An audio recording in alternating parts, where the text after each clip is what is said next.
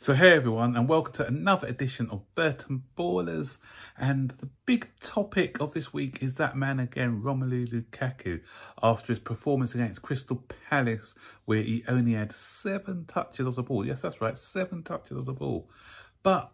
And I'm going to analyse whether is he that bad and how does he match up with all the other attackers that we've got at our disposal. Welcome to the Burton Ballers. Ain't got no time for no stallers, yeah. We are the risers, we're not the fallers. Our channel is growing wider and taller. Yeah, we're here to give you the news about your dear beloved Blues, yeah. So if you like this YouTube channel, like, subscribe and turn on that bell. Yeah.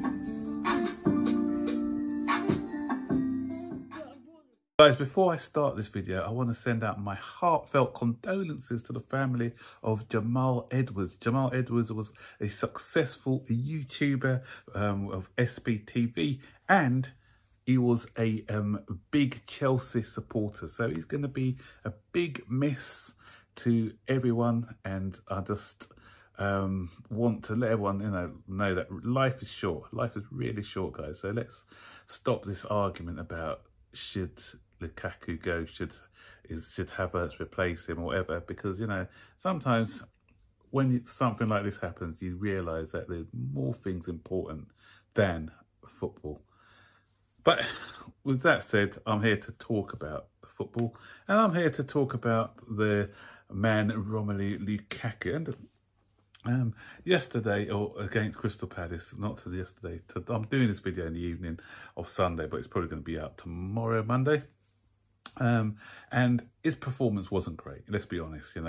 I'm one of his biggest supporters, but 7 touches of a football, that's shocking.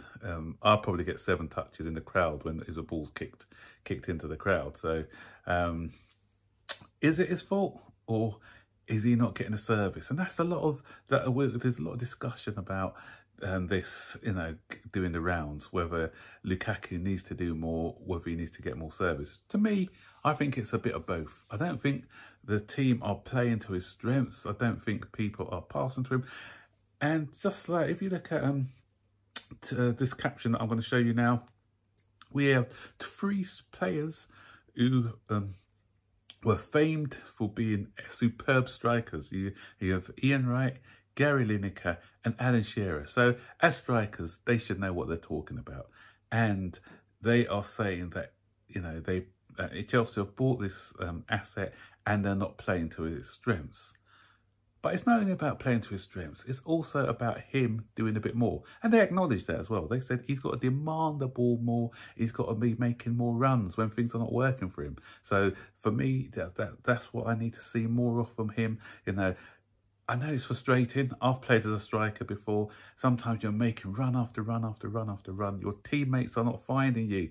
So you just don't get frustrated. You have to carry on making those runs, because that one killer pass may be the one which you can latch onto and score a goal from. And sometimes you may have to just get more involved in the play by dropping a bit deeper, getting involved in the play a bit more. We saw that with Harry Kane yesterday for Tottenham. He was sort of dropping deep sometimes, getting involved in the football, because Tottenham were very much on the defensive, so the ball wasn't coming up to him quite a lot. But he was involved in other aspects of the game. But I'm hearing a lot of people calling for Kai Havertz to take his place. And while I'm mentioning Kai Havertz as well, he's one of the main culprits, because that footage, as I showed you, Kai Havertz a couple of times could play him in. He holds onto the ball too long and he doesn't really release the ball early enough. Quick releases, and Lukaku can get more opportunities. So let me just do something. I've done some comparisons. I've done comparisons like this before in the past, and this is a comparison that I'm doing with Kai Havertz, Lukaku, Timo Werner, and I've thrown in Amanda Broja as well, because Broja is obviously not playing for Chelsea, but he's playing for Southampton. So I just want to see how these guys stack up, because a lot of you are calling for Kai Havertz to play up front. The reason we bought Lukaku in the first place was because Kai Havertz wasn't producing the goods up front. Okay, he scored a goal in the Champions League final and he scored a winning penalty in the World Club Cup. A lot of people are giving him credit for that, but the same people are giving him credit for scoring a penalty are not giving Lukaku credit for scoring 2 goals in open play to let us. He played his part in us winning the World Club Cup, but that's where agendas come into it, because people don't care what he does. He's always going to be. Every single mistake is going to be magnified with him, whereas a lot of our other players, they're getting like a free pass, as it were. So I'm here as I said, one of the lone voices in the Chelsea fan base, just to try and sort of even things up. I don't really try to go with the norm. I try to be my own person. And I said, I'm not. No, a lot of people always think I'm defending Lukaku because I'm going on about it, but no, I'm just looking at it from a more objective eye. And so, for all those people with agendas out there with Lukaku, let me just give you a few stats. Let me just bring up my stats here. Where is it? Right. Okay. So, first of all, this is a comparison now between Havertz and Lukaku. Yeah. One thing I might add before I start this comparison is last season's stats for Havertz. He had, I think it was 27 starts, 4 goals and 2 assists. And this is a guy you said you want leading the line. I'm not a Havertz hater before anyone thinks I am. I have always defended Havertz. I've always said Havertz needs time. I've always said that I can see a player in him. I said that, we regret it if we let him go. I still think at his age, there's a lot of improvement to be done. But if we persevere with him, I think that he'll succeed. So let me get that out of the way before. So I don't have any sort of agendas against both people, but I'm just dealing with facts here. So this is what I'm looking at. So if you look at the facts, right, and it's quite a good comparison actually, because both players have played the equal amount of games, 17 matches, 17, and actually Havertz has started 1 more game than Lukaku. So all those people saying, oh, Havertz has started ahead of Lukaku, Havertz has actually played more games than him. And goals scored, 5 for Lukaku. And this is league, by the way. I'm not taking all competitions. 5 goals for Lukaku, 2 for Kai Havertz. So if Kai Havertz replaces him, is it going to get any different? Probably not. I can't see the evidence. The evidence doesn't tell me that it's going to get any difference if Havertz plays up front ahead of Lukaku. Assists, only one for Havertz, none at all for Lukaku. But if you go on now, and if we look at passes, so obviously we've got the assist already, but key passes, 16 key passes from Lukaku and only 5 for Havertz. And a lot of times Lukaku could have had assists because he'd laid players off, but they haven't been able to finish. So that's really, you can't really blame Lukaku for that when he's sort of put people in and they've not hit the target or hit the goalkeeper. Accurate passes, Havertz comes out way on top for that, 287 to 161, and that's probably because he gets involved in the play more. He drops deep, and he's more active in the open play. But this is an interesting one. Although Havertz has had 3 more successful tackle dribbles than Havertz, 10 to 13. But when you look at the success rate, Havertz has only had a 48% success rate for dribbles, whereas Lukaku comes out on top with 63%. And another thing with Havertz, and yesterday I saw it, he nearly lost us a goal because he tries to dribble in dangerous areas. He lost the ball, and fortunately Palace missed the opportunity. Last season, I think he did. I can't remember who it was against. Was it Westbrook? I can't remember the team where he lost the ball in a dangerous area, and we were punished for it. So he needs to get stronger. with when he's dribbling with the ball, because sometimes he's easily brushed aside on the ball. So that's the comparison between Kai Havertz and Romelu Lukaku. Now, if I am now going to go on to Timo Werner, because Timo Werner is another one where people are saying, yeah, but he works hard. That's why I don't really criticise him too much, because when he's in the side, he contributes a bit more. But does he? Let's have a look. Right, again, we know that Lukaku's played 17 games and Timo Werner has played 11. So Lukaku's played double the amount of games as Werner, who's only started 6 games this season, but he's only contributed with 1 goal and 1 assist. So if we go in now to the key passes, only 2 key passes from Timo Werner to the 16 for Lukaku.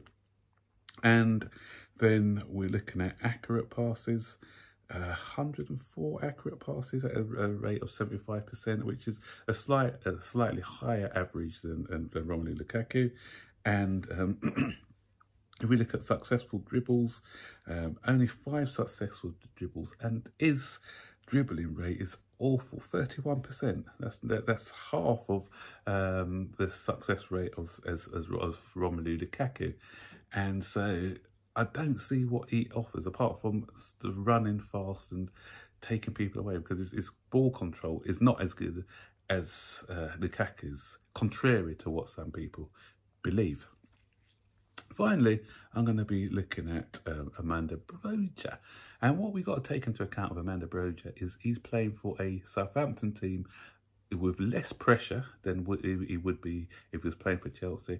And because he's playing for Southampton, because I know a lot of people saying we prefer to have Amanda Broja in the team because they're looking at his stats at Southampton. But what we've got to realise is when he plays for Southampton, teams do not play a low block against Southampton. Southampton's a team where other opponents go and think they got a chance of winning, so they're going to be going to attack. They're not going to go to try and defend and hold out and try and get a goal and a break.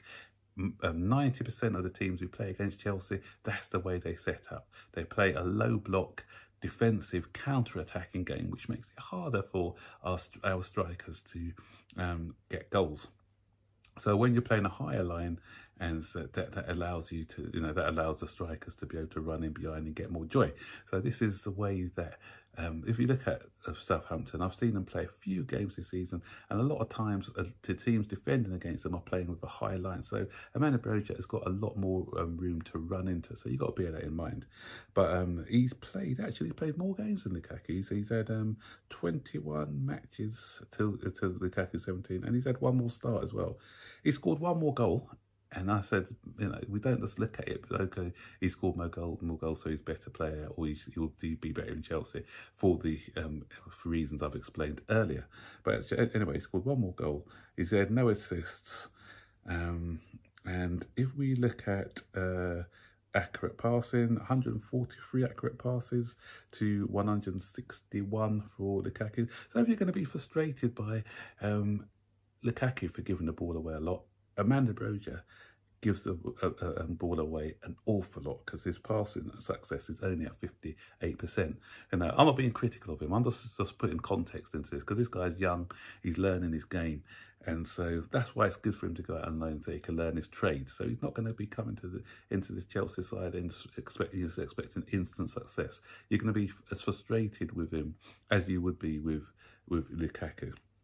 Because I know, I know people say, yeah, he's young, I'm going to give him a chance. But people didn't give Tammy Abraham a chance, let's be honest. They're saying it after he'd gone, but when he was here, he was one of these guys that people used to take the mickey out of and say that he's not good enough for Chelsea. So grass is always greener, as I always say. Anyway, let's carry on. Successful dribbles, 24. That's quite a lot. That's a great number of successful dribbles by Amanda Broja compared to Lukaku's 10. But if you had to look at his successful dribble rate, it's only at 50%. So Lukaku's got a higher dribble success rate. Broja does a lot more dribbles, so he's more direct running with the ball. But again, not all of them are successful. Only half of them are successful. Again, guys, are you prepared to, is he going to have that same opportunity to take those dribbles at Chelsea? I want to say, as I said before, I'm not dismissing him. I really rate him, and I wish that he had stayed this season. I think he could have done a job for us coming on and developing at Chelsea. But, you know, if anyone thinks he's going to be the instant success, I don't think so. I still think he's got a lot of learning to do, a lot of growing to do before he becomes that standout striker. So there you have it, guys. I've laid out the stats there, and as you can see, this is a problem with all our strikers, not just Lukaku, but for some reason Lukaku is a scapegoat. I know a lot of people are saying because, you know, they're using the excuse of the interview, but let's be honest, before the interview there were people who were waiting for him to fail, and you know, even if this interview hadn't come out and he wasn't scoring, I think he would be getting unfair criticism. Yeah, is he producing enough as a £100 million striker? No, he's not producing enough for that sort of money. But we've got to remember as well, Kai Havertz was 72 million, so that's still a lot of money, and the product coming from him isn't worthy of a 72 million striker yet. And what we've seen from Timo Werner, okay, it costs half of the amount, but it's still big money that we've forked out for him. Again, he's not producing the numbers neither. So let's be objective, guys, when we're criticising. Let's not scapegoat one player. Let's look at all the players and look at it as none of them are at the moment succeeding. Is it a striker problem? Is it a personnel problem? Is it the fact that our midfield behind are not producing the enough assists for these players? Do we need to address that situation? Is it because we're not the personnel on the wide are not the right personnel to get the best out of our attacking options? We don't know. I don't know. I don't know the answer. And I'm not the manager. It's up to Thomas Tuchel to figure this out, guys. So what do you think? I know some of you are not going to agree with me and saying that I'm making excuses. I'm not making excuses. I'm just laying the facts bare, and it's up to you to discuss now. So stick your comments in the comment section below. I'd love to hear what your opinions are. So guys, don't forget to like, subscribe, turn on all post notifications so you'll be notified every time I make a new video. Until then, guys, take care. Bye-bye.